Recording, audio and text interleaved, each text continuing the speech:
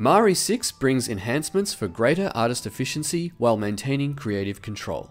We want to make USD more accessible, more manageable, and user-friendly to everyone, so we've added USD export support for Arnold and Renderman shaders, which allows artists to export one USD look file containing all the relevant shader information for a look development ready asset. We've also updated the USD look exporter with face set assignment. Now, you can quickly assign materials to specific areas of your model and ensure these remain correctly assigned within the exported USD look. Mari 6 introduces the roller brush. Paint a tileable image that follows the curves and direction of your brush stroke, so you can create seams, stitches, and decals faster than ever.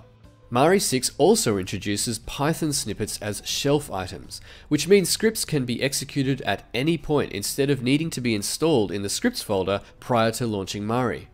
Finally, a new teleport node creates hidden connections so you can organize your node graph, clean up networks, and reduce excess clicks.